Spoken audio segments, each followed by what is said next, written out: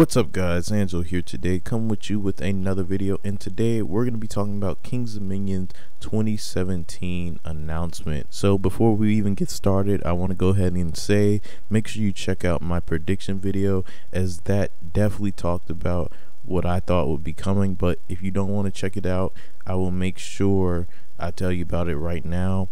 So basically what it was about, I just thought that Kings Dominion should have a wing coaster, or now you've seen a lot of stuff about Hurler's RMC treatment, but sadly none of that is going to be happening in 2017. In fact, what Kings Dominion will be getting is pretty sad, and it's actually happened before.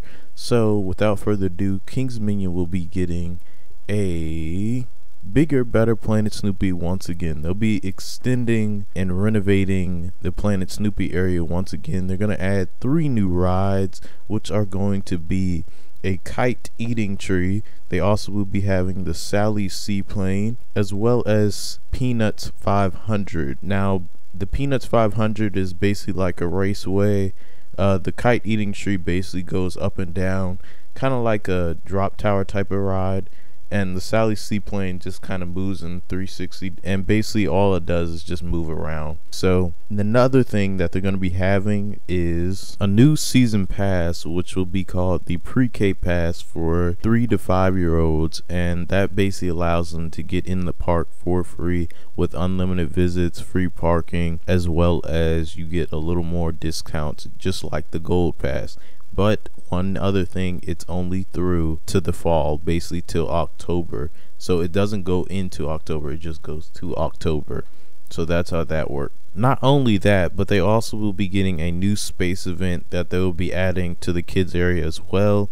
And also they're going to be upgrading the food and beverages locations near that area also. So now, before I tell you my thoughts, this is what a picture of where these rides and attractions will be at for next year, for 2017.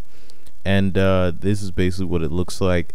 But next on the list are my thoughts. So first things first, I personally think I'm really disappointed that Kings Dominion did not get another coaster or even an RMC treatment on the Hurler. I was pretty upset about that. But it seems that what they're going to be doing with the attraction for 2017, it looks like they're going more towards the kids, I guess you say. So I don't know why, because they've already upgraded the area for Planet Snoopy 3 years ago, which was the addition to the park. They wanted to make it bigger and better. It's actually now the largest one they have in the company. So with that being said, I just am not understanding why they're going more towards the kids. I guess they want more money. What I'm seeing there is that they want more kids to come to the park, of course, because I mean, for them to add even more attractions in the kids area, it's just like, it doesn't make any sense. And I personally think it's like they need a coaster now. They're definitely going to need a coaster for years ahead. Now, I'm pretty sure without a doubt we'll get a coaster by 2020 at Kings Dominion. That's gotta happen. There's no way that we're going to go that long without a coaster. But what's really sad is that, like I said before, we just didn't get any new coaster or RMC treatment on the Hurler. And what's really funny about it is how Kings Dominion really made it seem like they were going to give Hurler RMC right before that, before their announcement that they had on the 20th of August. And that's the day I'm filming right now, not filming but recording.